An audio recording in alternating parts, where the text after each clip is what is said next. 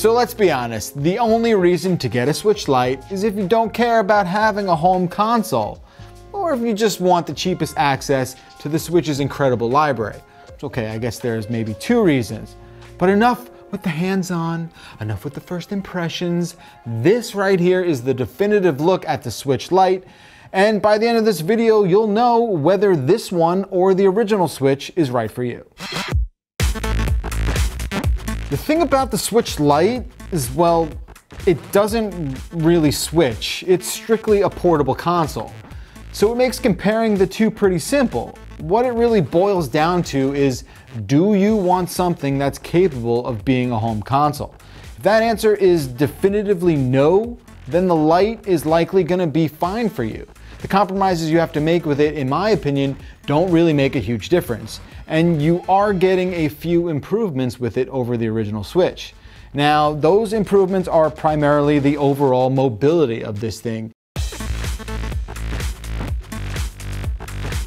It's just an easier device to take on the go. It's really light, it's not as bulky as the original, and it just feels more like a portable console, more like a 3DS or a Vita.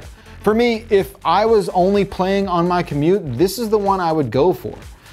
Overall, also, I think the buttons just feel better. They have a really satisfying feel to them as opposed to the clickiness of the original Switch. And that's without even mentioning this really kick-ass D-pad, which is straight up way better than those 4 directional buttons. It's undeniable. The Switch Lite feels just so good to hold. It's got this really slick, matted plastic covering, and my hands really wrap around it really well. During my first impressions with it, I got worried that it might start to feel a little uncomfortable after a while, but I'm pretty sure that's something I would just get used to over time. The battery life on the Lite is going to give you better performance than the original, but not more than those updated Switches that are out there now. So if you're looking to the Lite for better battery performance, that's not really a thing anymore. Now, if you go with the Switch Lite over the original Switch, you're giving up a few quality of life features like a kickstand, auto screen brightness adjustment, and of course the ability to dock it and play it on a TV.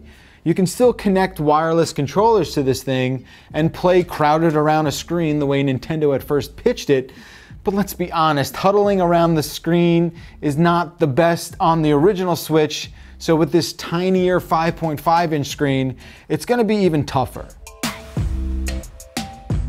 Now, like I mentioned, you're obviously giving up the ability to dock this and play it on a TV, but you're also saying goodbye to removable Joy-Con controllers and using it with Nintendo Labo. There's probably a way to make it work with that new Ring Con and Ring Fit adventure they just announced, but that's likely going to involve you needing to buy separate left and right Joy-Con controllers and playing the entire thing using this as a monitor, which does not sound great.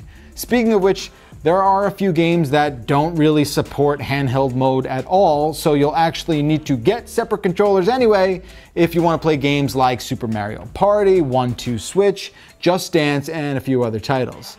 There's also no vibration on board with the Switch Lite, but let's be honest, I don't think you're going to miss it. Now, the only detail that really stands out here when I go from playing the Lite to the larger Switch right here is the screen size. It's only a difference of about 0.7 inches, but I gotta say, you really notice it. That contrast in size might also make tapping on the screen a bit more imprecise, but of course that's not a deal breaker. Now, when it's all said and done, if this is going to be your first Switch, you're really just deciding whether or not you're willing to give up the option of docking it and playing it on a screen. Keep in mind that the larger Switch can have better performance and resolution up to 1080p when it's docked and played on a TV, so you're giving that up as well. Now, for the $100 more you'll pay for the larger Switch, it might be worth it to have that flexibility. But if you're only playing on the go and you just want the cheapest way to get access to that sweet, sweet Switch library, Switch Lite, it's a no-brainer. Hey, so let me know what you think. How do you feel about the Switch Lite? But more importantly, what do you think they're gonna do for the updated original size Switch? I really want a bigger screen, better battery life, maybe better performance. Let me know in the comment section below.